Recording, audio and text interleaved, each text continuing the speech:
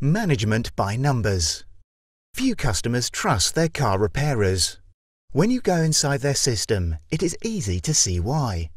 Typically, you find that the mechanic who is going to service your car is working on a time-saved bonus. He has a manual which specifies how long it should take to do a job, and if he does it in less time, he earns the job time. What do you suppose he learns to do? Cheat. You find that in that environment, the workers who earn the most money are fit and young. They have been there long enough to learn how to work the system, and consequently they earn the most when compared to their peers. In one organisation, they decided to get rid of the time-saved bonus, and all these high earners disappeared. They thought at first that they had lost their best people. They had not. In an IT factory, the manager was measured on quarterly shipments. At the end of a quarter, £42,000 worth of equipment was ready for a customer, but it was short of a cable. He shipped it to have the number count for him and his department.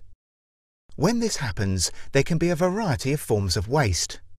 The engineer arrives to fit the machine and finds he needs a cable.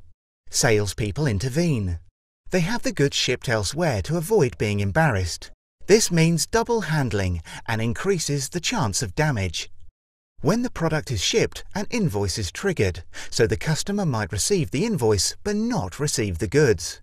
What a crazy way to behave, but at least you make your numbers.